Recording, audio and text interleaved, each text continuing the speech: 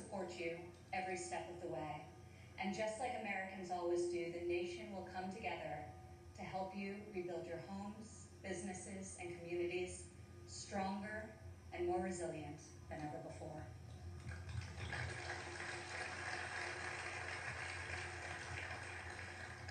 Four years ago, I introduced to you a builder, an entrepreneur, an outsider, and the people's nominee for President of the United States.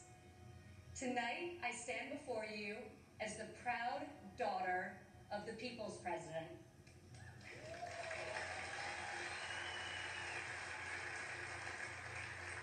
He is our commander-in-chief, champion of the American worker, defender of common sense, and our voice for the forgotten men and women of this country. He is our president and my father, Donald J. Trump.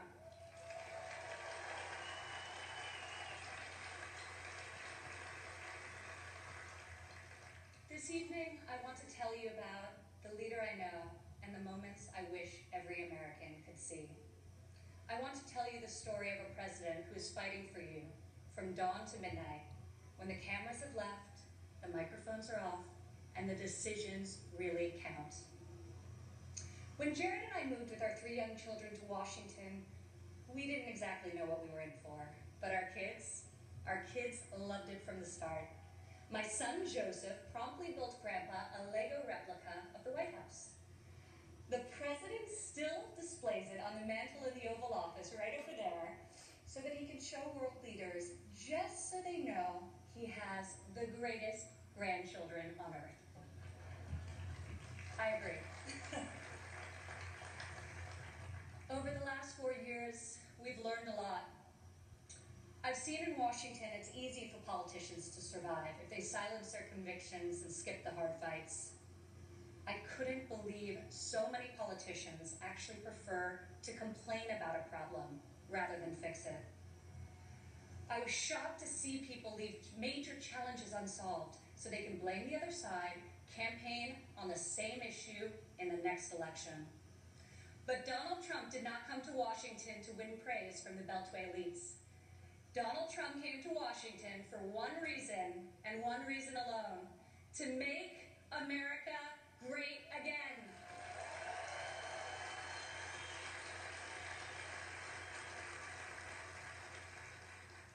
My father has strong convictions. He knows what he believes, and he says what he thinks. Whether you agree with him or not, you always know where he stands. I recognize that my dad's communication style is not to everyone's taste, and I know that his tweets can feel a bit unfiltered. But the results speak for themselves.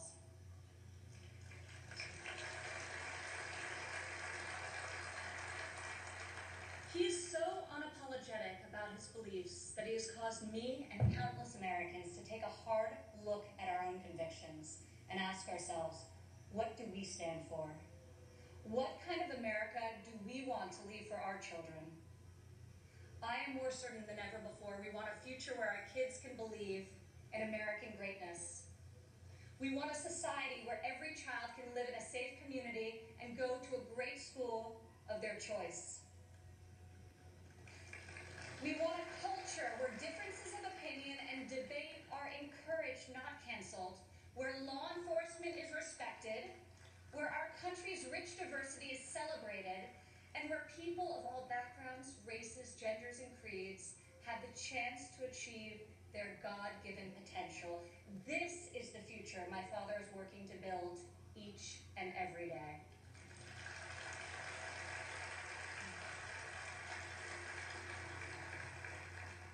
Building, after all, is what he's done his whole life. He has admired and befriended construction workers on countless job sites.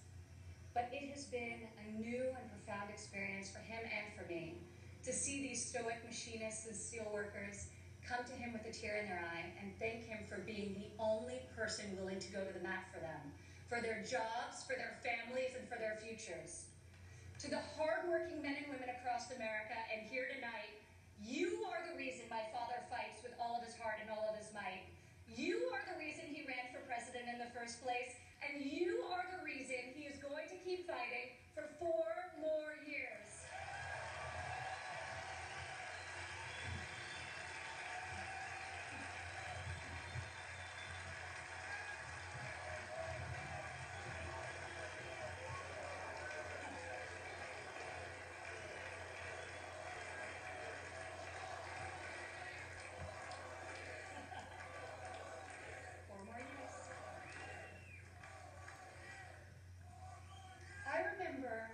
one evening in early February of 2018, we were in the Oval Office with my father's top economic advisors, and the president was pushing to keep the promise he made to renegotiate the bad trade deals that had gutted millions of middle-class jobs. Most of his advisors argued that the economy was so strong following our historic tax and regulatory cuts that it didn't make sense to risk rocking the boat. After the meeting, as I walked with my father back towards the residence, he said, "You know, the reason this has never been done before is because our leaders haven't had the guts. When the economy is good, they settle for good, and when things are bad, they don't have the will or ability, so they kick the can until it's someone else's problem." He was right. If my father didn't take on these fights, no one would. In the months that followed, President Trump refused to settle for a good deal. He wanted a great deal, and ultimately, that is exactly what we got.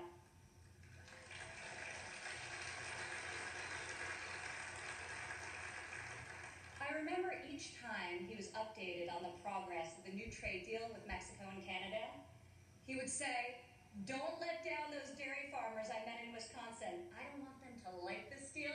I want them to love it."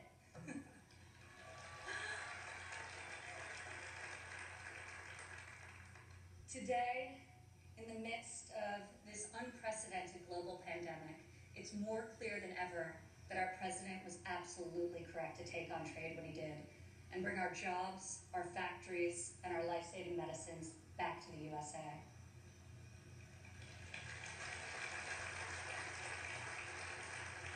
As our nation endures this brave trial, I pray for the families who are mourning the loss of a loved one, for those who are battling COVID-19, and for the first responders and the healthcare heroes who remain on the front line of this fight. The grief, sorrow, and anxiety during this time is felt by all. I've been with my father, and I've seen the pain in his eyes when he receives updates on the lives that have been stolen by this plague. I have witnessed him make some of the most difficult decisions of his life. I sat with him in the Oval Office as he stopped travel to Europe. I watched him take the strongest, most inclusive economy in a lifetime, the lowest unemployment in a half century, and the highest wage increase for working families in decades, and close it down to save American lives.